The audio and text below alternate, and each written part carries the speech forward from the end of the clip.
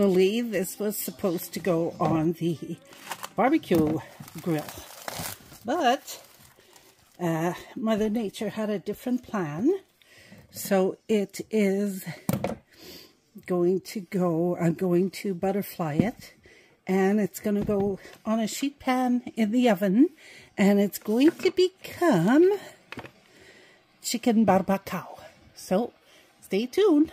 Oh, I opened the chicken out just using my scissors and flip it over, and presto, one butterflied chicken.